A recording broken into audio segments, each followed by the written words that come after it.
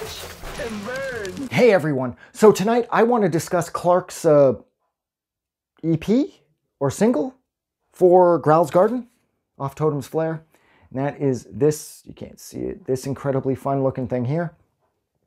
Yeah, actually, you know what just occurred to me? I'm not sure if this is an EP or if this is considered a single.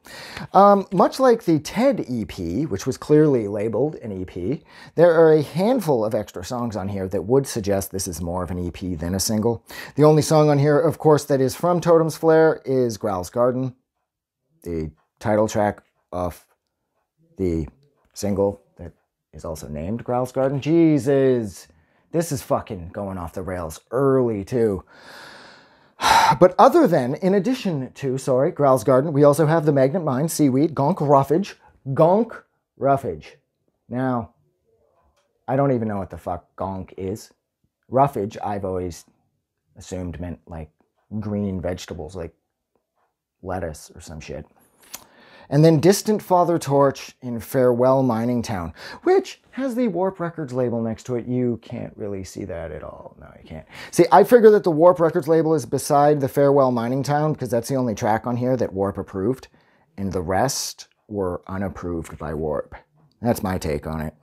I'm sure that take is incredibly stupid and incredibly wrong, but I'm not willing to change course at this point. I'm too old. That's my opinion, and I'm sticking with it. I do have to say, again, though, as a complete package that is initially, at least somewhat centered around the idea of one song from the full length, or from a full length, this plays out like its own release. This plays out like it's its own product, and it stands completely independent of Totem's Flare. Nothing on here necessarily sounds like Totem's Flare, even though I will argue everything from this era does sort of borrow from itself here and there in order to maintain that sense of consistency. So in that sense, this is Totem's Flare or Turning Dragon-ish. But I have to say Farewell Mining Town is on here, and that is one of the most, I don't know. It's such a...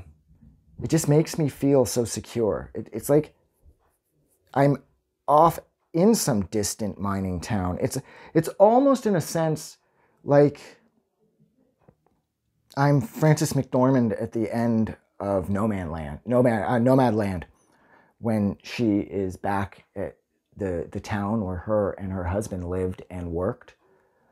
And it's kind of like right before she sort of breaks down and cries as she's looking around everywhere that they used to live and how the zip code has been completely wiped out because they shut, I can't remember where her and her husband used to work, but whatever it was, they shut it down. So everybody there worked wherever it was, they worked.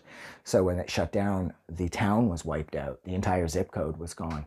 And at the end of the movie, it has her going back there, and she's becoming incredibly emotional, of course, because this is where she spent a huge chunk of her life with the man that she loved, who has since passed on.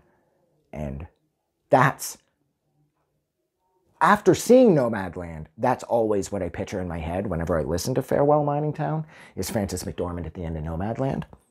But prior to that, that song used to give me such a sense of belonging. I always used to feel really like large and in charge whenever I had that song on. But then once I saw Nomadland a couple years ago, it's like the two got interlinked, and I can't not see Frances McDormand crying at the end of that movie when I think about this song, or when I hear this song now. God, that was an incredible movie. It was incredibly sad. And I didn't love how the movie suggested that Amazon was a good place to work, because I know that certainly wasn't the intention the author had when they wrote the book. Amazon's a horrible company to work for. That whole Camper Force thing's a fucking scam, too. Jesus Christ. But anyways, yeah, I don't know, his singles or his EPs, 4 songs from his full lengths at this point, they had so much personality standing on their own. It's like I said at the beginning of this thing could have been released completely. Had you removed Growls Garden, this could have just been a whole other EP that Clark had just decided to release that, like I said, had absolutely nothing to do with Growls Garden from Totem's Flare. But yeah, I love the artwork too. But yeah, look, I am going to go. I don't even know what the fuck I'm saying anymore. I don't even know anymore. I'm completely lost. I've done so many of these, I feel like, oh, these aren't moving anymore. Get moving, guys. Get some movement going. Yeah, I've done so many of these, I just kind of feel lost at this point.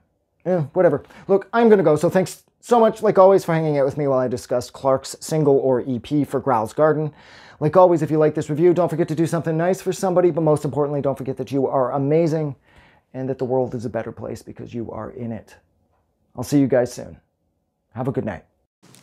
I just wanted to say thank you for making it through the entire video. I really appreciate it. And I'm going to remind everyone one more time, even though I've probably already done this in the video that you just watched, to please click the like button as well as the subscribe button because it helps this channel grow. And thank you for hitting like and subscribe, and we will see you guys really soon.